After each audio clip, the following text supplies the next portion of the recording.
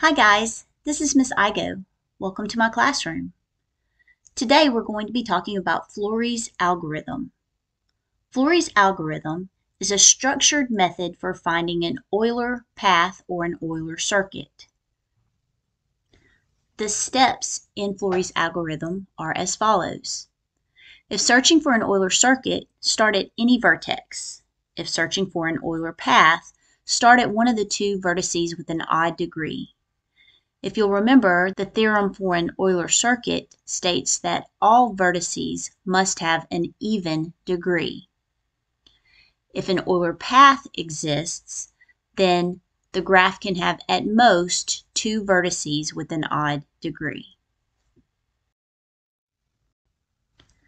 Then choose any path leaving your current vertex, provided that deleting that edge will not separate the graph into two disconnected sets of edges. Add that edge to your circuit and delete it from the graph. Then just continue until you're done. Let's use Fleury's algorithm to find an Euler circuit in this graph.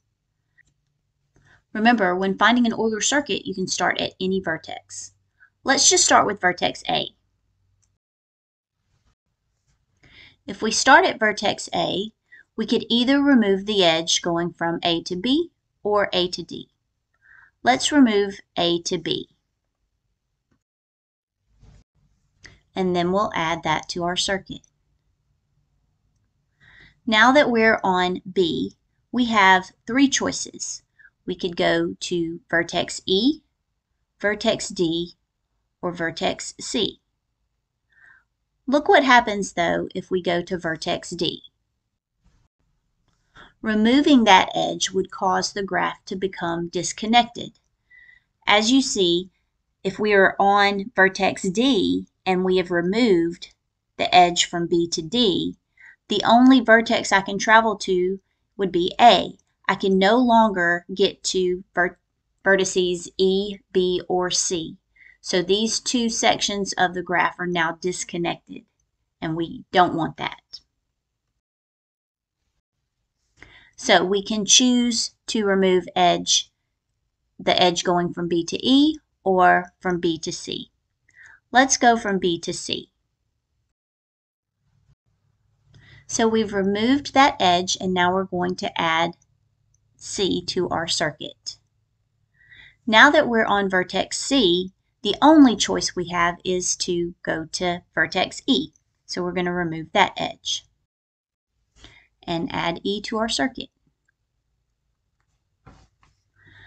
From here on out, there's only one path that we can take. So we're going to continue removing edges and adding vertices to our circuit.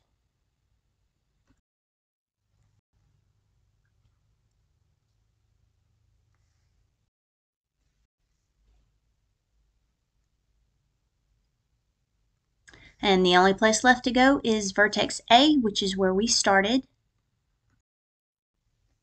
And that completes our circuit. If this video helped you out, be sure to hit subscribe and tell your classmates about Miss Igo's classroom. Thanks for watching.